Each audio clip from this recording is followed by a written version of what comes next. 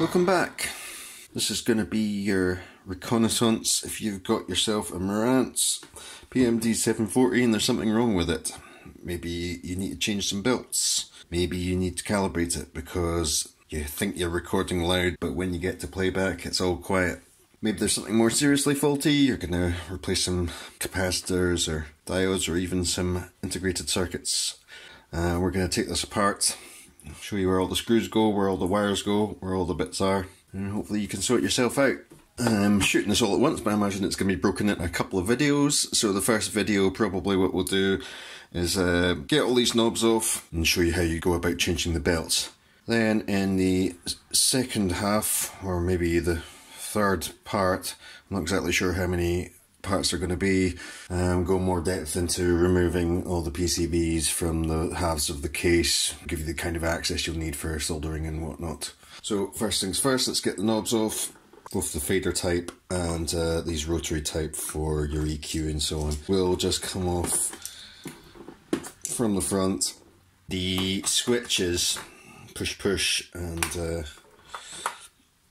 positional switches, they are set onto the switches from the back, so we won't be able to take them out. This pitch control will come off from the front as well. It's a little bit awkward. We need to get under there with something plastic that's not going to damage the case. Okay, all the knobs are off it. I've got a foam pillow down so when I turn this over nothing gets scratched.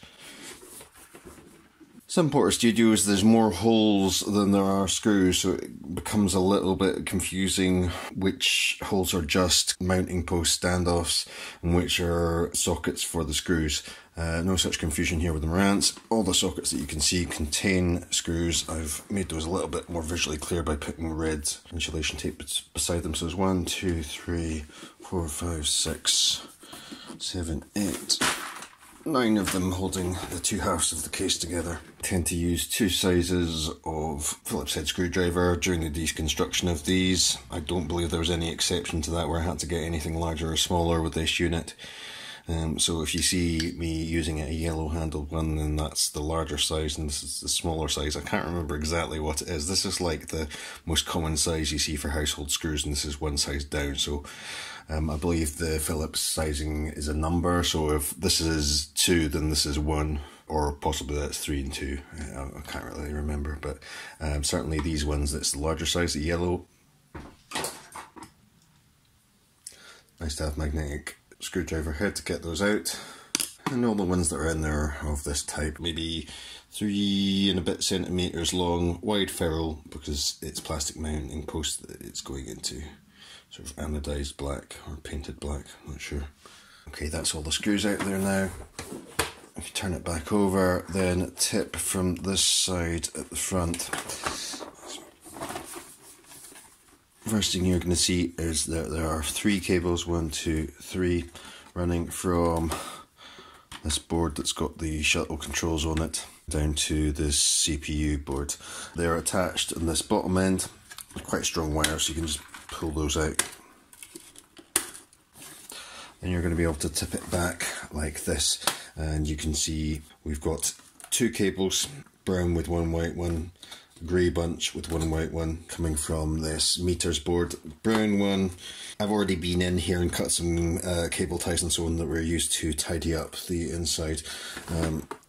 So yours might look slightly different, but it goes down to middle of 3 sockets on the left hand side of this awkwardly shaped CPU board. So again, thick cables, just pull that out, and then the grey bunch is going over here to below the leftmost of these 2 large capacitors on this power conditioning and record arm board. That's me describing it. I don't think that's actually what this board's labelled as. We'll come to that in due course. Oh, here we are. Q volume PCB. I'm pretty sure that's the rectification and whatnot there. Main reservoir filter for the DC input, because the DC input, so that's maybe slightly out of shot, I'll move this again, coming from the power switch and the input sockets here, it's going into 2 sockets here. There are different sizes of pins, so you're not going to get those confused. That will allow you to separate the two halves. So now we can focus on how we get this transport out, imagining that you wanted to change a belt or something. So the transport unit is held to the lower part of the plastic case by 5 screws. They are here, here, here, here, and there's another one just down in this corner because of the camera angle. I don't know if you can see it, it's just the bottom left of the motor here. Our larger size Phillips head screwdriver is going to do the trick. You may want to write some note to yourself for this corner because you can see that there's a little earth connection wire. Making sure that this chassis is connected to common ground that goes up to this Q volume PCB up here.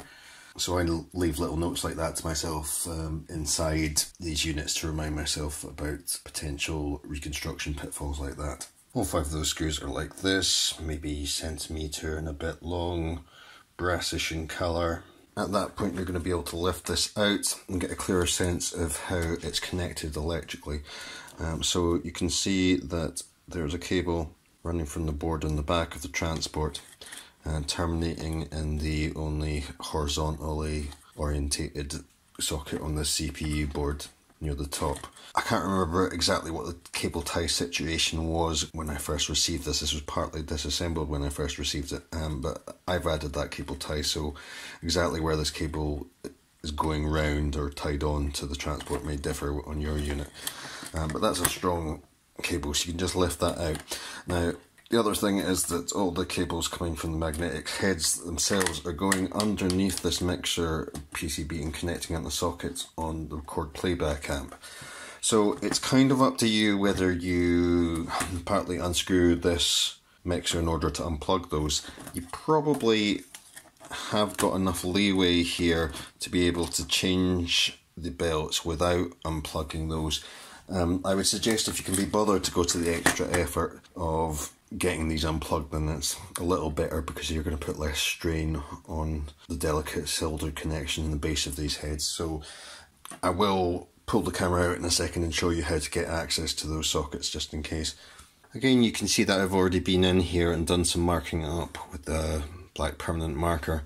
Although they're meant to be permanent, actually you can use isopropyl wipes to get rid of this if you felt it looked ugly. But you notice I've put crosses through some of the holes because these are pass-through holes, so the screws between the two halves of the case can close the unit. But then we've got these other 1, 2, 3, 4, and that's meant to be an arrow in there to screw number 5 in the centre. Those are holding this board against mounting posts, but separate from the record amplifier circuit board below that. You would have to remove these in order to get to some of the trim pots to do calibration under here anyway. You'd have to remove this if you needed to solder anything on any of these boards under here. I'm doing it at this stage just so that if you're not comfortable in this restricted space changing these belts and you want to get this transport completely separate of the rest of the unit, we can unplug these heads. So I'll just take out these 5 screws just now, and again all the screws are pretty much identical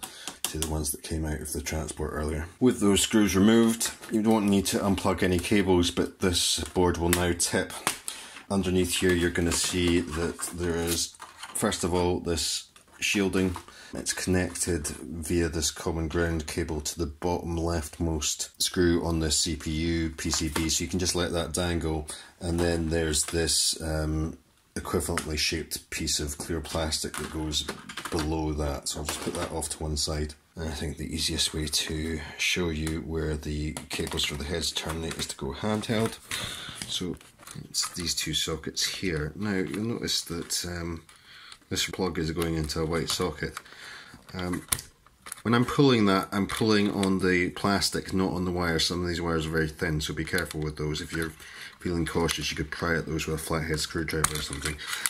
But the overall length of these cables does give you a good indication of which plugs into where. And then back over here, this is your arrays head. So it's going into a socket beside these 4 roll inductors, just in this bottom right corner. And now your transport is completely free of the rest of the system. So let's concentrate on this next.